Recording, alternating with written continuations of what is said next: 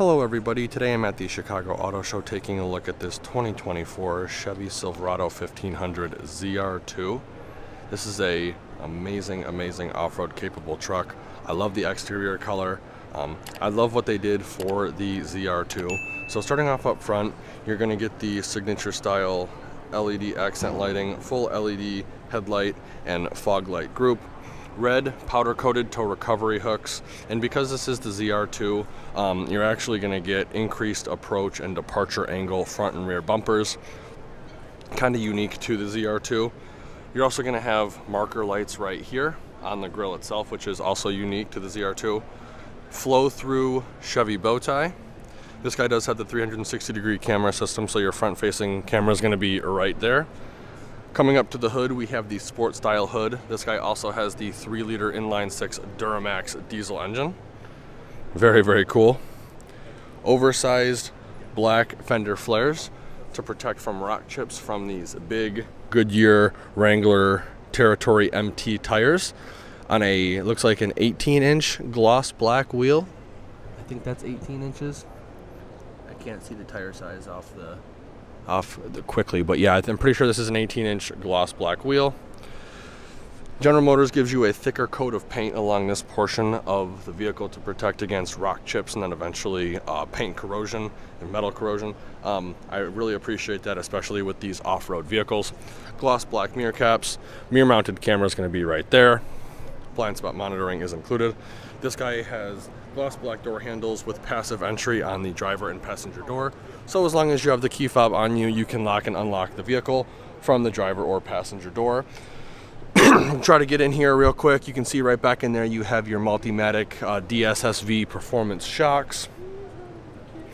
Coming around to the rear, it actually looks like you're not going to get the increased departure angle bumpers on this guy. I did misspeak, but you have your parking sensors integrated into the middle portion of the bumper. 7-pin trailer connector with your camera system right above that. ZR2 badging is going to be on the passenger side, and your blacked out Silverado badging is going to be on your driver's side. Multi-Pro tailgate, we'll go over that a little bit more in detail when we take a look at the bed. Backup camera, LED puddle lamp for connecting a trailer in low light conditions. Fully LED tail lamps, I believe with incandescent reverse bulbs, unfortunately.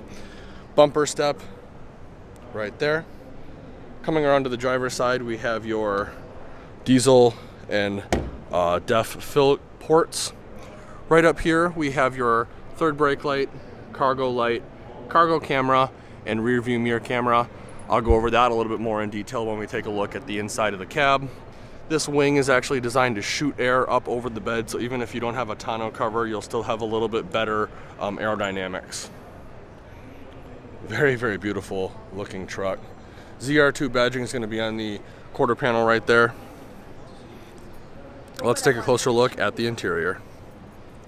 So I absolutely love the color scheme with the ZR2s. It's like this nice light gray with this yellow stitching. I really like how Chevy did that. Really nice soft leather. All your window controls are going to be right here. Mirror controls are going to be there. Lock and unlock buttons as well as your 2-seat memory. Electronic parking brake right here. Push button transfer case. Drive mode dial, including your trailer tow mode. Cargo light or fog light button, cargo light button, dimmer switch for the instrument cluster, rotary dial selector for the exterior lighting of the vehicle. This guy does have a heads-up display, so all those buttons are right here. Heads-up display is going to be displayed right out of that hole right there in the dashboard. Coming to the instrument cluster, it is fully digital. Unfortunately, I do not have the key fob, so I won't be able to go into detail about that, but tons of different parameters you can monitor. I love that the automotive industry is moving in that direction. Coming back to the steering wheel, very nice soft leather wrap steering wheel. You do have paddle shifters with this one. Over on the left hand side of the steering wheel, we have your cruise control buttons as well as your gap adjustment and then your heated steering wheel button. Over on the right side, we have the control pad for the center instrument cluster. And then we also have your steering wheel mounted audio controls for your phone. Blacked out Chevy bow tie. Above the touchscreen, we have a nice little storage tray. That brings us to the touchscreen. Massive horizontal touchscreen display powered by Google. It does have wireless CarPlay, wireless Android Auto. You can control the 360-degree camera system through here, 4G LTE connection, high definition navigation. This thing is awesome. It's got the card system, as you can see right now. You got your pre-trip checklist. You can control the climate through here. It does have Amazon Alexa enabled as well. Just overall, this thing is absolutely insane. Physical home button for the radio, volume knob and power button for the touchscreen itself. And I like how it just kind of slowly dims until it goes away. Right here we have a bank of buttons. Starting from left to right, we have your lane keep assist, parking sensors off, automatic start stop off, tailgate release, hazard light button, traction control off, hill descent control, locking rear differential, locking front differential, push button start, integrated trailer brake controller, heated and ventilated captain's chairs, as well as dual zone climate control, USB Type-C for the passenger, little storage tray right here, 2 cup holders, another storage tray, change storage tray, minimalist style shifter, which I like a lot, wireless charging mat, beautiful armrest again. Open that up, giving us access to a USB Type-C and USB outlet, as well as a 120 watt 400 volt power outlet, LED lit, beautiful leather seats. This guy has 2 glove boxes. First one's accessed by pushing this button right here. Second one's gonna be right down here. Coming up top to the vanity, it's gonna be LED lit for your passenger as well as your driver. Up top on the headliner, we have a 3-door universal garage remote, power sliding rear window button, dome map light master controls, SOS and OnStar buttons, and then your video camera rear view mirror. Flick it forward, it turns into the camera. You can control the brightness of the screen. You can control how high or how low the camera views, and then you can also control how zoomed in or zoomed out the camera is. When you're done, flick it back, and it goes back to being a rear view mirror. So overall, like I said, I really like the interior of this truck. Honestly, I prefer the GMC heavy duty interior in terms of layout, but color scheme, I actually really like this one. If I were to get a Chevy, it would probably have to be the ZR2 just because of the color scheme. Also, if you noticed, sorry about that, all of the layout for this is almost kind of like a cockpit where it's angled towards the driver. Passenger still has access to their stuff over here, but it makes touching things on the touchscreen a lot easier. So sitting normally in the truck, I can easily touch the top right corner without having to worry about straining myself and taking my eyes completely off the road. So I love that it's kind of angled towards the driver for a cockpit seating kind of feel. Let's take a look at the back seats and see how much legroom we have. So before I get in, I do want to point out these seats do have under seat storage, and we also have in-seat storage as well behind both driver and passenger seats. Getting in is easy with the grab handle. Tons of space back here, load flat floor, storage in the form of pouches behind both driver and passenger seats, 2 cup holders right there. Looks like you have heated captain's chairs as well as a USB and USB Type-C outlet. This center seat does have a fold-down armrest / cup holder. And because this doesn't have any sort of sunroof, the front driver and passenger get a bunch of headroom, and then they actually pushed up the headliner in the back as well. LED dome map lights up top in the middle, and your hanger hooks are integrated into the outermost portion of the headliner. Nice grab handle on the B-pillar.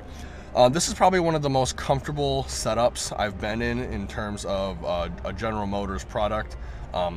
I like that they stay with a single pane sunroof for their light duty and heavy duty trucks. However, opting to not have a sunroof is going to give you so much more headroom in here. It actually is extremely comfortable, and I mean, I have probably 5 or 6 inches before my head hits the top of the headliner. So I think General Motors definitely did it right the way they built this truck. Let's take a look at the bed now. So there's a couple ways to lower the tailgate on this vehicle, seeing as it is the multi-pro tailgate.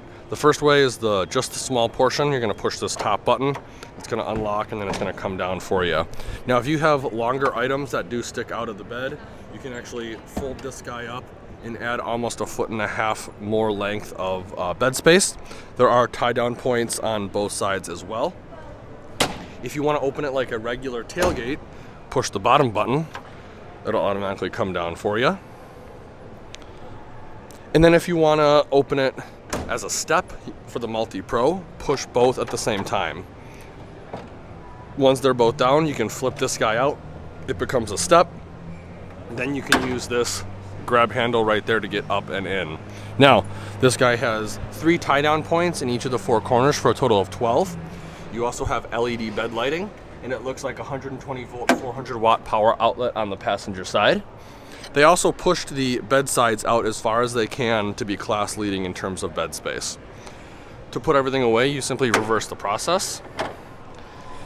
Now, the multi-pro tailgate does add a little bit of weight to the tailgate itself, but in one fluid motion with one hand, I can put the thing away.